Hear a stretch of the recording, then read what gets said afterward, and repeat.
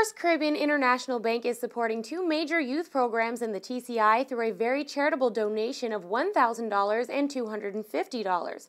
One of the youth programs, which the money will go towards, is the Brownie and Girl Guide Youth Group, which is bringing together 300 girls regionally to take part in educational events during their Spice Holiday to be held in Grenada. The theme of the camp is to promote regional integration, planting seeds to Caribbean unity by uniting tomorrow's leaders, and they were extremely happy to receive a check for $1,000. The other youth program is the Wesley Methodist Competition, which is being held to raise money to build a common area for students to convene for study or for lunch. The funds will be raised through a Mr. and Miss Wesley Methodist pageant, which in itself is to promote confidence and self-worth among students.